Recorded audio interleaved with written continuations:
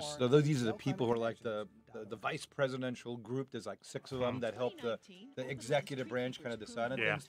6 years ago, when they decided it was going to be in Boston, they were freaking out that you can have either a nor'easter, bitter cold. Oh, yeah. You can have, flights canceled. Boston's not a huge airport. It's just crummy weather. Yeah. Should be back on camera Well, momentarily. there's a conference I speak at, PLRB, And Ellie's which I'm going posting, and I to posted. in March. It's in D.C. this year. But they rotate around, too, and one every 5 or 6 years it's in Boston. Hey, it's JT last and time I Leanne. was Join there, us for it the was in Heart and Boston. Home This Radio year Show, they brought had to you by Exit Realty. Sundays at 4 p.m. on Smart Talk. WCGO, AM and FM.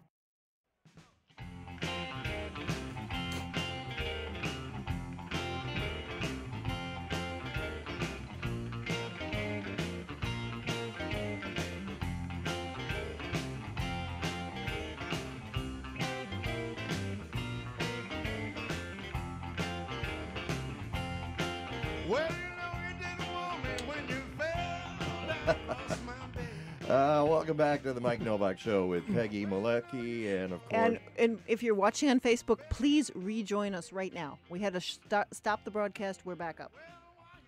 yeah.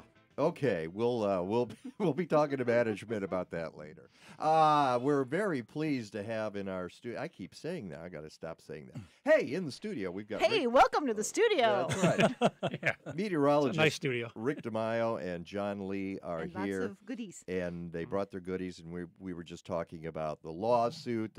So basically, don't try to sue the government, don't sue the big companies because you'll lose. And, we just keep rolling along. Now, see, I want to go back to the conference, Rick. You just came from, what, Right. 5,000, did you say? 5,600 meteorologists, yeah. The AMS, it's the annual, if you joined us late, it's the annual conference. And when we say annual, it's an annual conference of conferences. So throughout the year, you'll have like a climate change and variability conference, you'll have broadcasting conference, you'll have severe weather, you'll have hydrology. These take place in various parts of the United States throughout the year. There'll be like 3 or 4 of them. But when you have if you want to call it your joint session, typically you'll have literally almost 50 different conferences taking place all at once. So it's hilarious to watch people go into a room at 8:30 and it says pattern recognition of mesoscale convective turbulence-induced outflow boundaries in the middle part of the United States. And you sit down there. What? That was the name of mine 3 years ago. Don't diss it. So you're sitting down there and you listen to the person, and they're up there just literally going, and this is what I found, and this is what I found. You go, oh, no. You see people reaching for their phone. They're looking through their book. I'm serious. This happens. There's some bad talks. And it's not that the information is bad; it's just the presentation is not not like high quality, anything. and that'll happen. But you start looking, and you go, okay, I'm in room 206A, and I want to go to room 158B, and it's literally like an 8-minute walk because the Boston Convention Center is absolutely huge. Wow! So each talk will generally last for about 13 minutes. You generally have 15, but you stop at 13, and you stop for Q&A. So you have sessions that run from 8:30 to 10, 10:30 to 12, 1 to 1:30 to 4, and then you have the poster sessions. Each day there's a poster session that goes from 4 to 6. So if you don't get your talk in the oral presentation, you have a poster session, which is, I think, really, really cool because you get to stand in front of a poster and you can talk to someone directly about what's going on. So those are the sessions. Those are the sessions, But 5,000 meteorologists, there's a lot of schmoozing. Oh. And what are they talking about? So, what was What are the themes? What was consuming everybody? Here's the thing. I ended up going to mainly aviation with a little bit of climate change. And some of the best parts of the schmoozing is after the talk. I call it the hallway connection. I was connecting already with a meteorologist from Seoul, South Korea. He was forecasting for the Royal Air Force, RAKS, I think it was, and then also Korean Airlines, as well as a guy named Paul Williams from University of Reading in UK.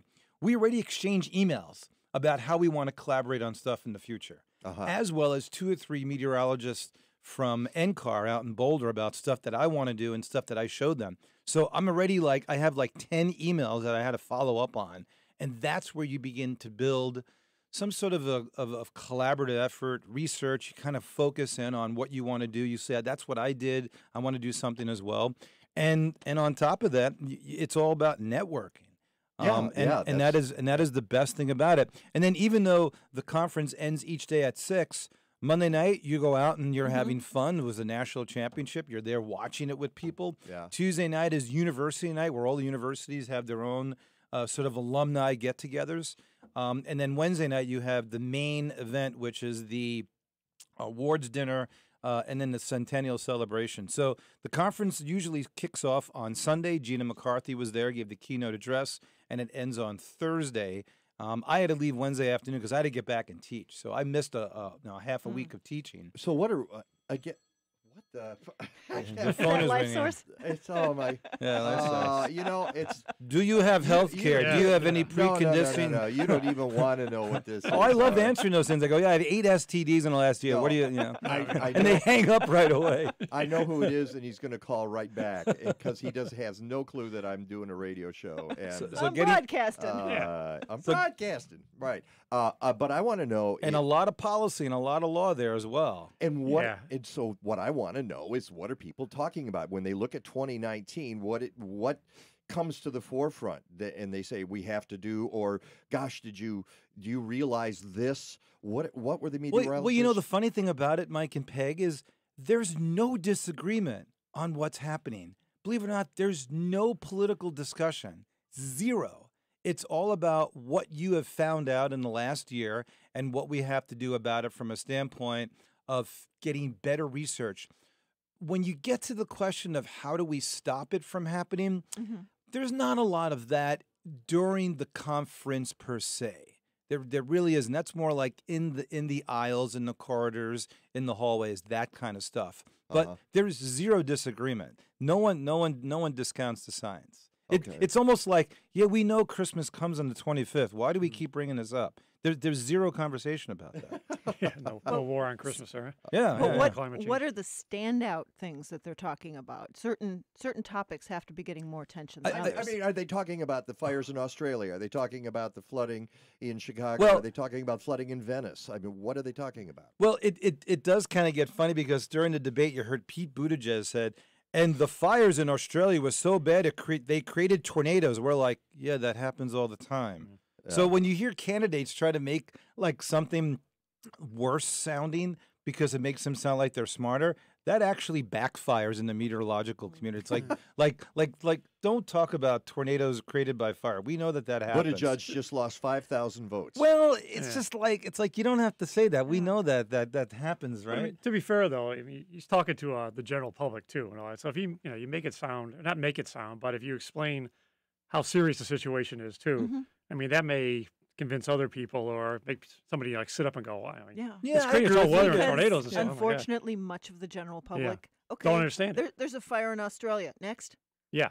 Well, and they don't see right. the context. Well, the animals too has but been that's my- been a Well, draw in. I think that's what is real. It's interesting. Oh, it's from not. It's not from the an people, ecosystem it's, standpoint. It's, Oh, yeah. it's the animals. Oh, that yeah. is Right. Oh, yeah. You got a koala on fire, and people Yeah. respond to that in a way they don't when they hear that all these different, thousands of people had to go to the beaches because their homes were going to catch Yeah. fire. You know what? or that a bee's about to go extinct because its only home was burned. To answer your question, Mike, a lot of geeky scientists don't get emotional about the results or don't get emotional about the eventual consequences. I don't know why, but they don't. Because they're scientists, maybe. You know? Yeah, but I mean, I'm a scientist and I get emotional about it and I get geeky That's why we about love it. you. But that's actually a small percentage unless you ask them deep down inside, how do you feel about this? And they'll go, well, it is terrible and I really do believe that there's something. But they don't come out and say, this is why we need to do something about it.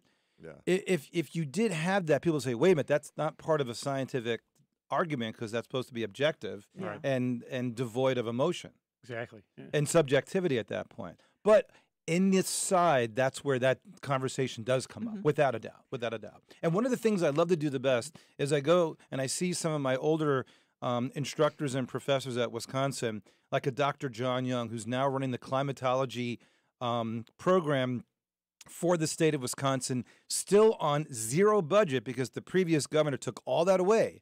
And Tony Evers, the current governor, is trying to get it back. I go, Dr. Young, I took large-scale dynamics with you back in 1985, and you've been around for years. Is the climate changing? He'll look at me and go, of course it is. And he's the first one who'll come out and say how horrible it is about the administration and that they have their head up there, you know what, and they're not doing anything about it. So you'll find those people out there, but they're not running around with the flag on their shoulder talking about it. But if you ask them personally, Oh, without a doubt. Yeah, they'll without say, a doubt. This without is a doubt. definitely happening. So, what was the main message then in Gina McCarthy's keynote? Well, the conference was all about links, LINKS, which was learning, integrating into, I forget what the N was. I think it was just learning, integration into knowledge. That's where the K comes. So we know a lot of research, but how to get the knowledge out there on a much broader platform. And Gina McCarthy's speech was all about how to get more and more people involved from a younger standpoint. And I think she lit a lot of fire in a lot of people. You know what? Again, she was the one who wears her, Heart on her sleeve. sleeve. Absolutely, yeah. No, it's a heart. A heart. It's, Yeah. it's not Yeah. a bad thing. We can say that on the radio. All right. That's meteorologist Rick DiMaio, John Lee. We've got more when we come back. It's the Mike Nowak Show with Peggy Malecki. We're all over Facebook right now, too. Yay! I used to have more hair. Now, actually, that was one of the comments that had come back in about the climate case. Was the heart versus the brain? You know, that the judges were saying, we know in our hearts that this is the right thing, Oh, yeah. but but mentally we can't do it. Right. Right, they exactly said that we know the climate is the climate is changing. We know there's going to be serious consequences. We know the government has been done this. Yeah, have some coffee, have a cinnamon roll. I look like someone just told me I had my colon removed. No, but it is interesting, Mike, is that whenever I go to these talks, there's very little emotion that comes out of it from the younger scientists. I feel like they feel like it's not their job to do that. Or they're afraid. They're afraid. Can I do the same thing? They're very Take a much. picture? Can I do the they're same very thing? much Take a picture reticent here? about expressing Yeah. their opinions on that. Yeah. It's a very non-opinionated forum. I think there's an article in there somewhere of putting the emotion into not the smart emotion Right. into the science. Right. Right. Not the koalas are dying, but the Right. smart emotion And into it. if I would have went to more of the broadcasters conferences, and I can send you some stuff if you want to talk about this in the future. Oh, definitely. Is how to better as a broadcast meteorologist talk to your audience in snippets about climate change and variability, the impact. And a lot of kids going to school are really afraid to. Yeah. Because they may be on the last 6 months of their contract. They may be, owned by a company that's very conservative. And someone sees that, go, I don't like that. News director gets an email, general manager gets an email, and they go, you're out. And they don't want to lose their job. Yeah. But you can do it in a way that's succinct and delicate, but yet at the same time, science. Yeah. All right, we got just like like- 9 minutes coming up here. Including what do the you want to weather. Yeah, the weather's we'll do easy. yeah, weather's easy. But what did you want to get to that we haven't discussed yet? This is your segment. I talk too much. Oh no. I guess we could talk about. I didn't talk about the other cases. There's the whole. How do you know attribution science? You can jump into that too, Rick. There's one about how difficult that is and how it's becoming a better, it's becoming a growing topic, growing understanding. Attribution, yeah, extreme event attribution, EEAs and that. And there's okay, we can, because I can talk about one, that one case they really looked at, at least for human rights, it's like Syria. Oh, yeah. It's climate change. Right. But it's, Although because I've may read not things be. about Syria, some people say there's things climate. attributed to a science that is actually creating more personal and human calamities than we see in the scientific data. Yeah. Is how that comes But out. Syria might not even be a good case for it. There's a couple studies on that too, so it's what they looked at. And Wow. So, but that'd be good. There were 2,792 oral presentations and 1,562 poster presentations Yeah. at the event. I'm trying to figure out what links actually stand Yeah, for. that's because I know it was learning, integrating knowledge to science. I think it was, but if you can find it somewhere, What I'm looking for. because there's always a theme. Make sure to hire a state-licensed electrical contract. The installation of that charger will require a permit in most municipalities. So make sure Matter of to fact, check one of the the talks I ICC saw website was, for a certified is there an contract at increase in icc.illinois.gov. turbulence You at can the also upper call levels of the DNR atmosphere due Services to climate Unlimited. change? They've been a licensed electrical And one of the things I'm going to be contractor collaborating since on with this 1992. guy Visit from their website at South Korea and the UK is on that particular topic. Because we've seen it. I've seen it with the 3 typhoons in the West Pacific and these hurricanes moving Okay. further. And I FM 95.9, the exclusive home for the Dave Ramsey Show in Chicago.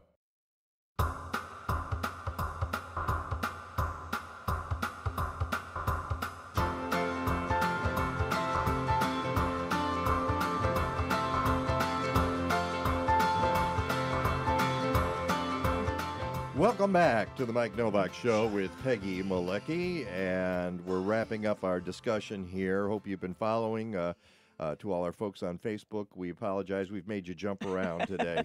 Oh, well. But they're still there. I mean, Yes, I'm looking they at it, are. and they've all come back. So we're officially up on all those streaming vehicles. And in the studio, we have Rick DiMaio and John Lee. We're talking meteorology and climate change. And some of the best conversations, as always, happen when we're in commercial break. Yeah. But that's why you watch on Facebook. And I think we're going to continue at least one of them. We were talking about how broadcast journalists can bring more emotion into getting the message across. And there was a similar article in Columbia Journalism Review on how the media in general needs to be delivering these messages.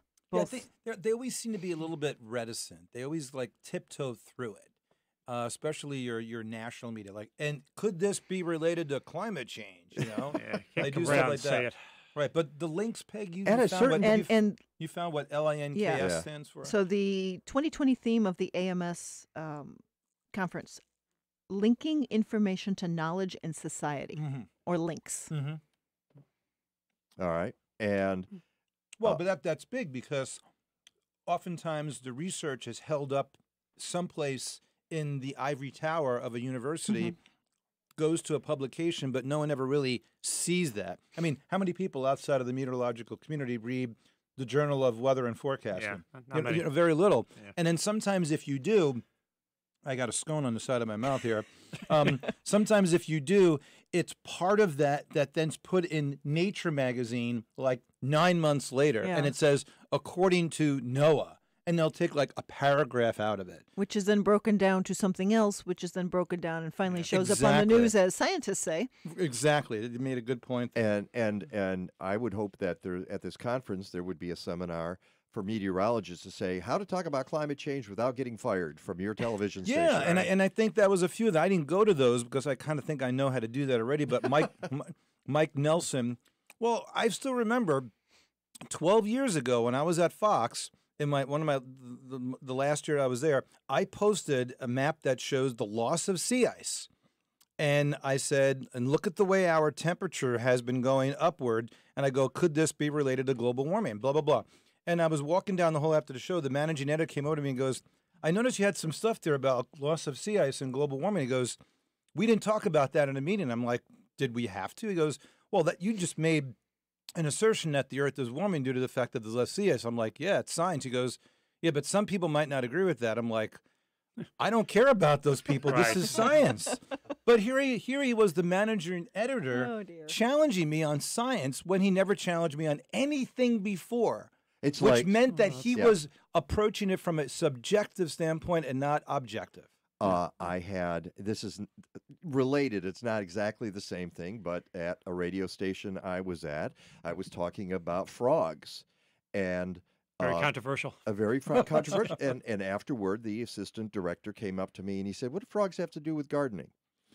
And I said, and I realized that there was handwriting on the wall at that point. It's like if you can't connect the science of our fauna with what you're doing in your backyard, we got a problem here because it's all connected, as you know, Rick, and you that's know, where John. links. And that's where links comes in. What Peg was talking about. And I think we need to keep talking about this. Yeah, we need to do a better job of linking science and knowledge to society, and that's where that comes in. John, you wanted to bring something up as we wrap up here. Yeah, I guess real fast, and we talk about linking specific events to climate change and that. I mean, there's a lot of times it's easy to say, well, this is as a result of climate change and that, especially like in the legal community, there's, causation you have to talk about.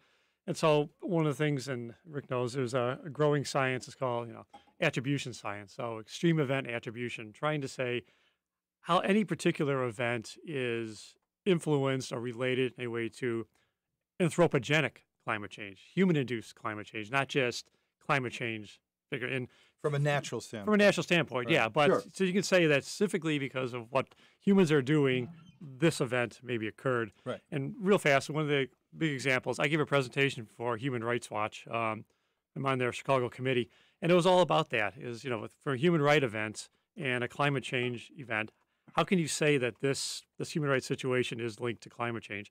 And Syria came up as one of the big topics, and there's been several studies done on that. Because that's usually one that's brought up as about, as a link there. Well, when someone really delved into it as far as the drought and all that, they found that over this period where the migration, before the conflict, the drought was really centered in the eastern part of the country, which is more desert, less populated. The areas where a lot of the activities near Damascus and all that, they actually had just slightly below, and some areas had near normal precipitation. So, and then to so link the two that, weren't necessarily... Not necessarily. Other studies say, this is, but, it's conflict, migration, and climate change. So it's an interesting So topic. when you say there's a war in Syria because of climate change, you maybe not. You better back that up. Right, exactly. Yeah. Well, it's not that there's not a war, but did climate change war, make the war worse? Right, exactly. Yeah. And getting back to Rogers Park here, do you think those people... It all goes back to Rogers Park. Do you think those people care right now about whether or not there's climate change? Yeah, No, they don't. And what's the reason they why? care about their basement is flooded. Right. Climate change is out there. It's not tangible. Right. What's tangible to them is the beach is gone and the value of their property just went down. Yeah, they don't care about climate change right now. If I connect it, it means other people connect it as well. Right, but I'm saying is the lawyer, the real estate agent goes, I don't give a damn about the climate change right now. What are we going to do about the beach? In other words, the causation is so big right now. Their number one concern is my residential community in that building just lost $50,000 on each. But you could make an argument from the climate change Without a standpoint doubt. that there's nothing you can do about this. That's true as well in the short term. Got to be careful about that. Okay. In the short term, and people don't want to hear there's nothing you can do about it. Right. It's just like a 25-year-old kid worried about cholesterol. A 75-year-old person will. Yeah. A 25, I don't care. I'm 25. A 75, I do. Right? Yeah. But even for the beach, you don't even. I mean, you don't have to even bring in climate change. It's it's the proximate cause. What is the city didn't do something? Right. Then so you don't have to talk right. about the big picture. Right. You can even focus in on. And I'm not saying don't worry about it. I'm like I do worry about it, but in the short term, right now that's not their. All right. Maybe I can say one thing, and then we'll get to a forecast. Is that in the old days you would just think about what is the city doing or not doing. Now we get to overlay it with you have to look at climate change as well. It's one more thing to add on top of this. Right. All right, because that may affect what happens. And the planning has to be totally different. Right. And they knew that this was happening. Did they do enough? And the answer is no. All right.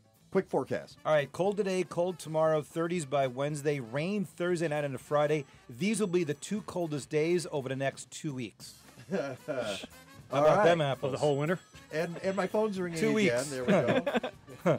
For the coldest day for the next 2 weeks, and then these 2 days will be the coldest 2 days for the next 2 weeks. But something might happen later on. You never know. Well, yeah, of course. You never know. All right. Never know. Thanks to John Lee and Rick DiMaio and all the other folks who are on the show today. I don't have time. Curtis to go. Leopardo. Oh, good. You've got Ryan it. Anderson. All right. And Benison's. And Andrew and Ellie, till next time, go green or go home. What? Is that it? Yes, it's over. How'd you like it? I don't know. I slept through the whole thing. Well, you didn't miss much.